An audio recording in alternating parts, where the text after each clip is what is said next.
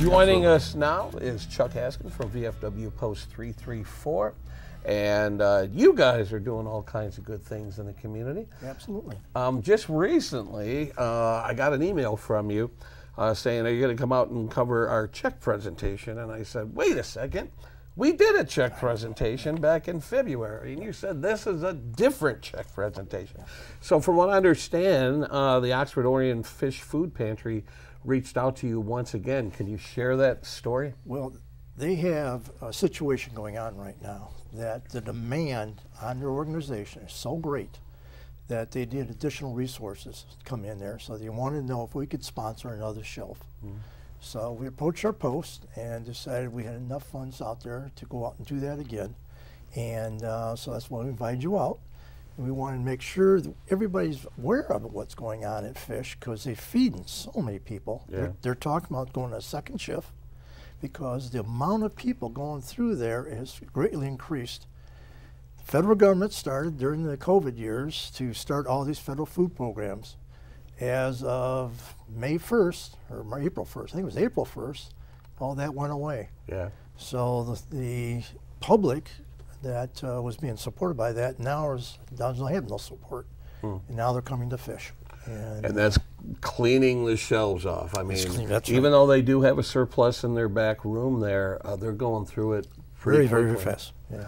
So the check that you presented as part of the Adopt a Shelf program, the VFW has already adopted the pasta shelf. Now it's the Campbell's Chunky Soup. And from what they say, that's the one of their most popular ones used. So they want to make sure they keep that full, because one can of that with some rice become a whole meal for the family. Yeah. So we decided, great idea, and we did do that. So if anybody else out there would like to join, that's $1,200 a year, or if you want to go in there by month, you can actually go out and maintain a shelf. A lot of people do that. But they need help, and they got a big event coming up here, which gives a lot of volunteer work availability on May 13th, I believe. This Saturday? This coming Saturday. And everybody in Oxford, Orion area should have gotten a mail yesterday, I believe, a little postcard from the post office saying they're just starting their food drive. Their national program is called Stamp Out Hunger. Stamp Out Hunger.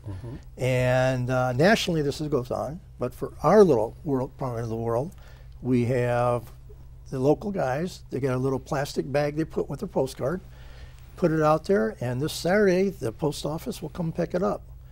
Well, they pick it up, they take it over to Fish to drop it off. We need volunteers out there to help pick up that food and bring it back and put it on the shelves. So yeah, it's a great program. They weren't able to do it several years in a row because of COVID, so you can imagine the impact that had on the Fish Food Pantry. It came back last year, and it's returning this year. So basically, just fill up a little grocery bag with canned items. Make sure they're not expired or anything like that. Leave them by your mailbox. Put them out maybe Friday night, because as they go out to deliver mail and collect mail, if they see a bag by your mailbox on Saturday, they'll collect it, take it back to the post office, where representatives of Fish will show up with pickup trucks and collect all the stuff that comes into the post office and get it to the food pantry. So hopefully this drought that the food pantry is going through right now will be taken care of at least for another several months because of this. They bring in a lot of food during this Stamp Out Hunger This is the drive. biggest event they have during the year. Yeah. And we just went through our biggest event of the year of doing the Buddy Poppies this past 2 weekends. Yeah, how'd that go? Which it came out pretty good. The weather didn't cooperate with us too well. It had a couple of rain out days that hurt us when we were outside. But for the guys that are indoors, we did pretty good. Yeah. And through all these donations from the community is how we can donate the money to Fish and the other activities we do around the town. So we want to thank the community for supporting us the last 2 weekends, and continue going with what we're doing. Yeah. So we really look forward to doing all the programs we do in the Oxford Orion area, and we get to be community lives at Sam's Club for both weekends. And so we see you around everywhere. Yeah, that's what we're out here for, to see us, because we appreciate what they do for us, but we want to make sure, the biggest one I know we did for Lake Orion was that baseball park that we created here on Freedom Park. Yeah, the Miracle Field. Yeah, the Miracle Field. That was fantastic. And but during the school years, beginning of the school years, you know, we give them the money for the bags for the kids, buy coats for the kids, boots for the kids, and do whatever we can to keep the community best as we can here in Oxford and Lake Orion. Yeah, well, that's great. Yeah, as an outsider to Lake Orion, you know, just getting used to it, it seems like it's really good what you guys are doing. You know, getting used to it, getting used to the community, seeing stuff around happening.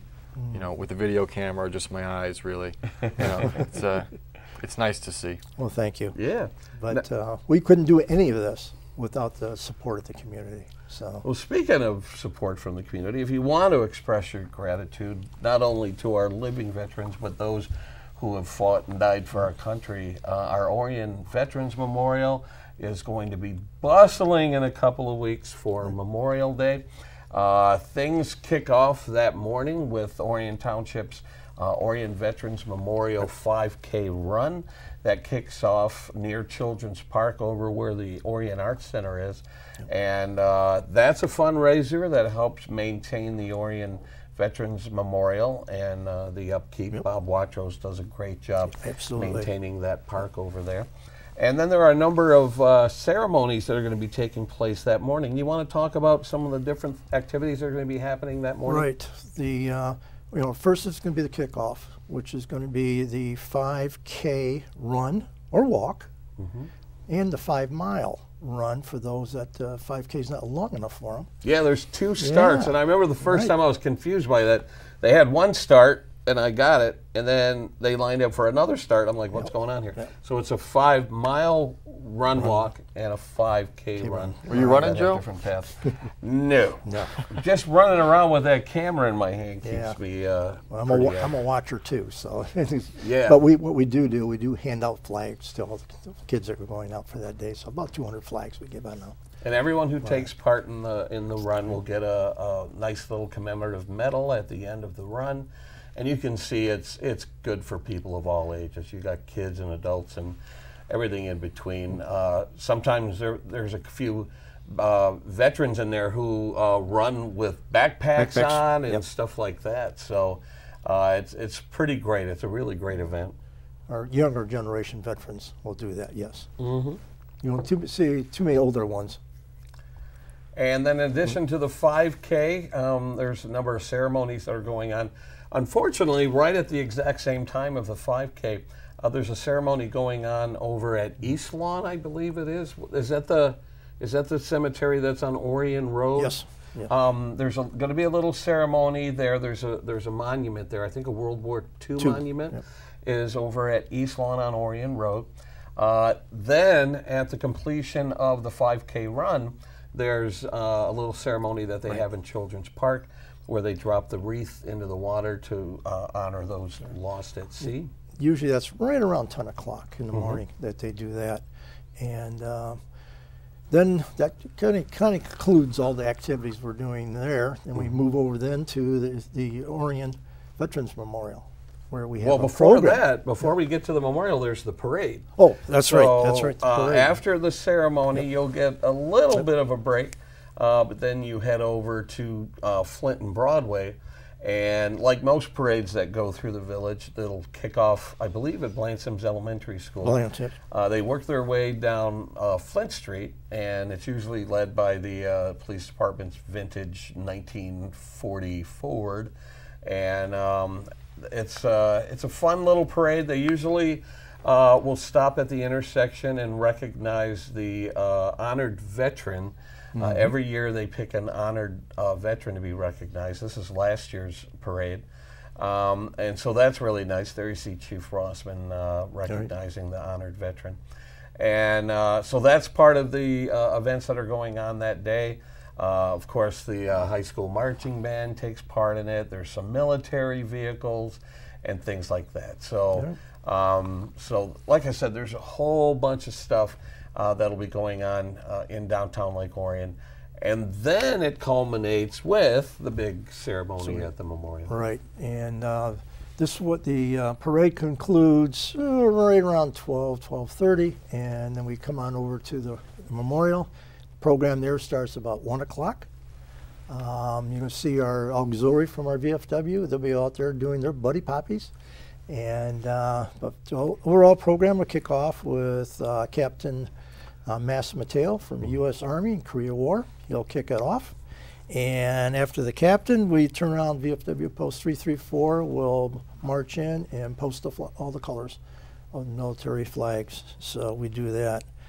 And once we get the flags posted, we'll turn around and have Joanne give us Pledge of Allegiance, leads the whole group and do that. And so we do a nice one, and after we do that, we have them come up and post the wreaths out there. And I do like to see if we have a number of speakers. In fact, one on the screen right now was the main speaker this year, Cynthia Wright. She is a lieutenant colonel from the U.S. Air Force, served two different presidents. She served on their staff, and has a wonderful career. And she'll give you the main address up there for what Memorial Day is about. Yeah. And so many people do not know what Memorial Day is about. Yeah, it's more than, you know, boating and picnics and barbecues. It's having the day off of work. Yeah, yeah. You know, in that clip that you just saw, they read off the names of Lake Orion natives who lost their lives at war. So remember them. Yeah, in the center part of the Orion Memorial, you got a statue of a family all hugging together. The names of all the fallen from Lake Orion are around that. And they'll have different people stand up there at the stage and read off each one of those names, because we never forget those who have gone before us. So that's what Memorial Day is about. Remember those who died in the line of battle in wars for we can enjoy the freedoms today. And so we recognize those. And it's not trying to remember veterans that overall are still alive today. That's Veterans Day in November. Exactly. What Memorial Day is dedicated is to remember that you're fallen, and we do that as best as we can. So we remember all that. So after we read all the names and we go through that, Chris Barnett will be making a little speech, what makes America great. And then we'll go out and basically conclude the program. It's about 45 minutes long. But overall, it's very, very well attended by everyone. Yeah. Usually we have standing room only. One caveat is hopefully we have nice weather. Yeah. Yeah. Because we have some years that pouring down rain, and we have other years with blazing hot sun, and where we actually had a couple of people pass out because it gets so warm, because the whole memorial is laid out in bricks of fallen people of different families, either veterans or family of veterans. We'll go with that. But the you had mentioned that we've got a new. You mentioned the Victory Garden earlier, but it's a brand new one this year. It's the first one of this, because our old one been there 10 years or so. And it was made of wood, and I heard it was rotting out. Yeah, it was rotting out, and it was very tight over there when we put it in. So that's totally taken out, and a brand new brick Victory Gardens put in. And also, and behind the sign for the memorial, we got some artists came in and did some nice paintings on the back of that. Yeah, and they added a few new things recently. The flagpoles are new, if you get down there and check those out. There's some beautiful signage that honor Rosie the Riveter, women who served in the service. So they're both right next to the Victory Garden, and really complement the whole Orion Veterans Memorial. Yeah, because we got so many kudos for the dog memorial we put in there a couple years ago. Oh yeah, that was great. And we got people from all over the state of Michigan come out and see the dog memorial, but they missed some of the stuff we have on the other side of the Orion Memorial with the Victory Garden and the other memorials they get there, because we got a lot of our veterans got their special places there too. Yeah, You know, I came out to this community, actually this year is my 30th year that I've been here in the Lake Orion community. Congratulations. And early on, within the first year or so, is when they broke ground on the Veterans Memorial. And so over the last 30 years, I've watched them build that memorial piece by piece. That wasn't all put in one moment. No. It has been assembled piece by piece with the statue and the monuments and everything getting added over time, and the latest additions are the flagpoles and the raised flower bed and that sort of stuff. So if you haven't been down there, get down there over Memorial Day weekend, check it out.